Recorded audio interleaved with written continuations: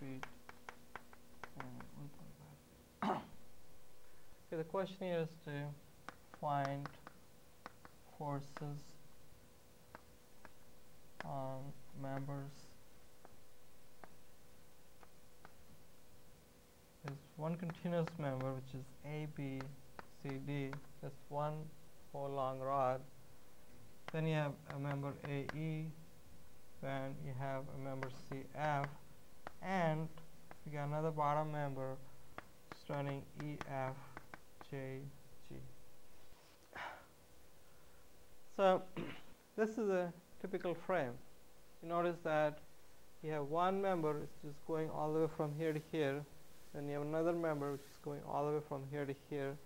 Then you got one member going this way, one member going this way. So it's a total of 4 members. And on the top member, force is applied between the two joints A and D. So that's a typical example of a frame. And you will see this is more like a mixed situation where some of them act like a frame member and some of them act more like a truss member. So let me redraw the free-body diagram for the whole system. If you redraw the whole system by itself,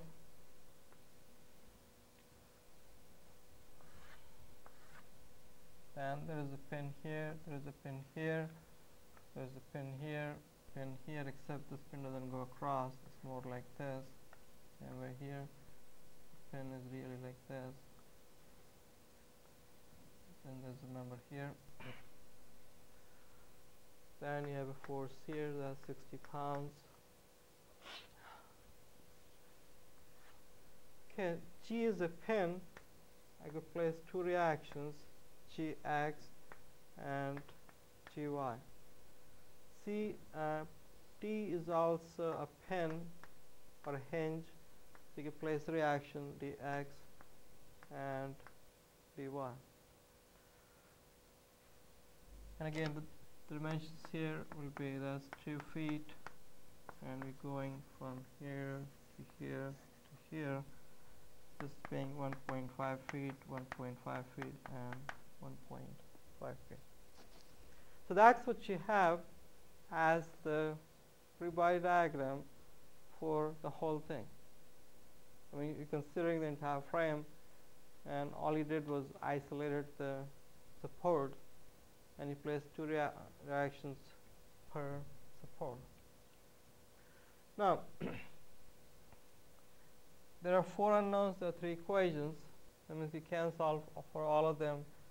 But if I make an attempt to do that, which means if I sum the force in X, and that should give us Gx plus Dx, and I should go to 0. I could also sum the forces in Y direction, and that should give us negative 60 going down, Gy is going up, Dy is going up, and should add up to 0. This is point G. I could sum the moments around G.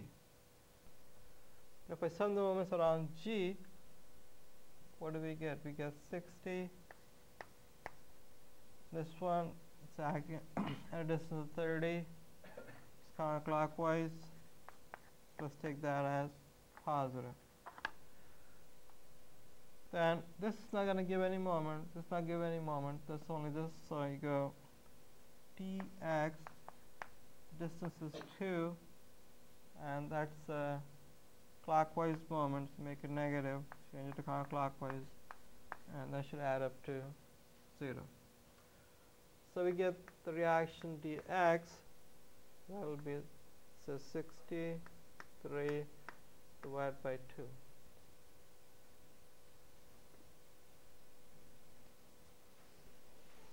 Okay, so that's one reaction, and that should be 90 pounds.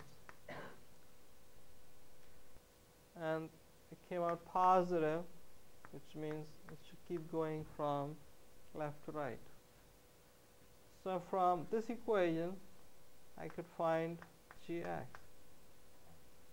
That should be just negative of dx, or negative 90 pounds going the same way, or positive 90 pounds going right to left.